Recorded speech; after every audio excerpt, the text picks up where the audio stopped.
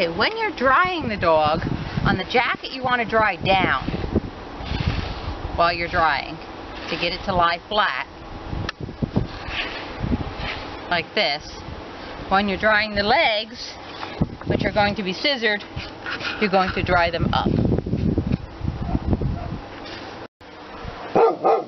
Now that he's washed and dried, you can see the areas that you need more attention with the stripper, areas that still have some thickness to it or some longer, so you can go over and touch up at any of the areas that are obvious. A little bit more work.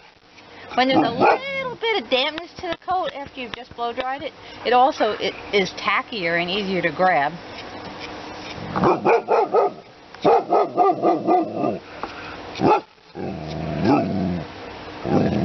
So just go over the whole body and find any spots that need a little extra attention.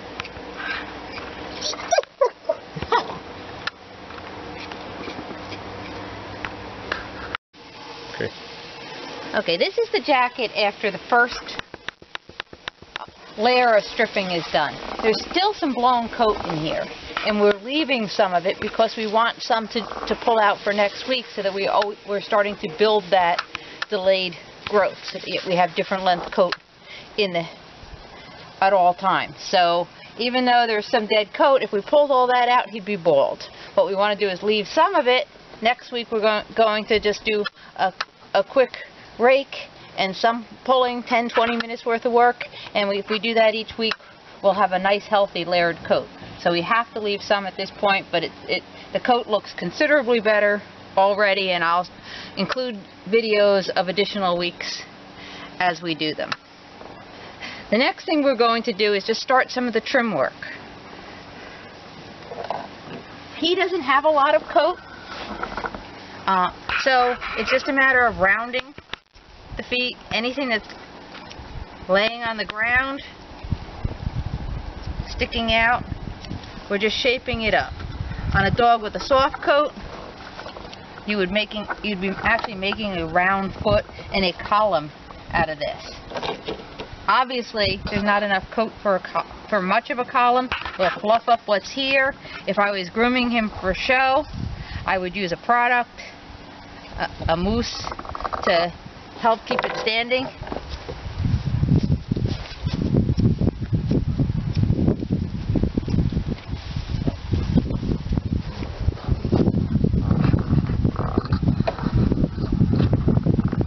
You're better off on a hard coat, making it shorter and well shaped, than you are having long straggly hair sticking out all over the place.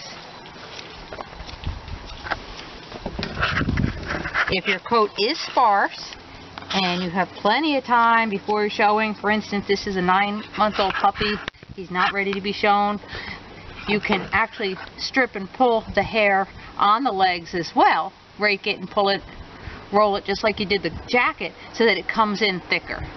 And then you'll have a thicker coat to work with when you're shaping. Getting rid of the frizzies, and expect to have mistakes. Especially your first time around. Just work with it, and it'll also take a while for your dog, if you haven't been grooming it yourself, to get used to standing still and behaving for you. So give yourself time for you and the dog to learn how to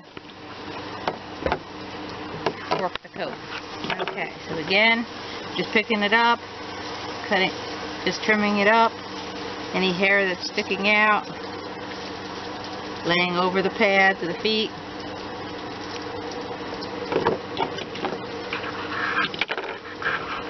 The hock should be a vertical line, so you're trying to trim it to emphasize the vertical line. Camo.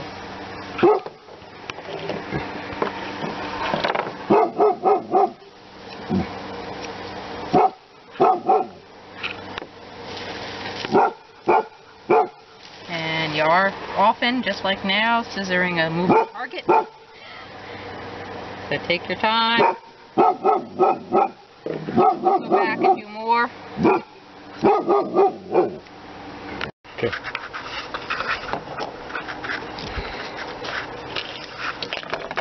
Okay.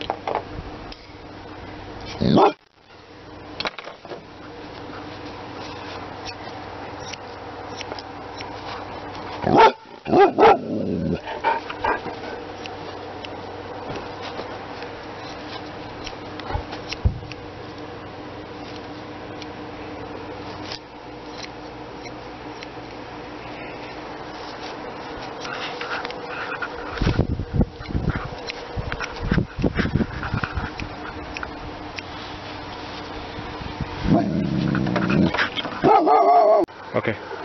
We also need to blend the seams a little more. We blended them somewhat with the stripping knife. Your thinning shear will take down the edges, and you can actually take it a little tighter, very close at this actual seam, and blend a little going into it. But you're just thinning it out a little so it lays flat going down into that seam.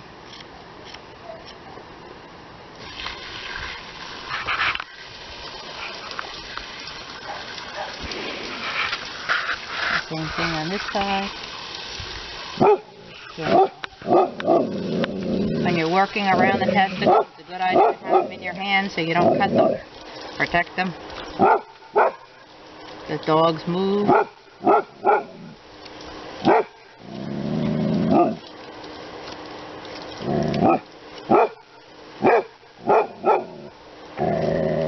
Stick right there. We could do it with a stripping knife, a thin shear just to get it down. Lay it flat.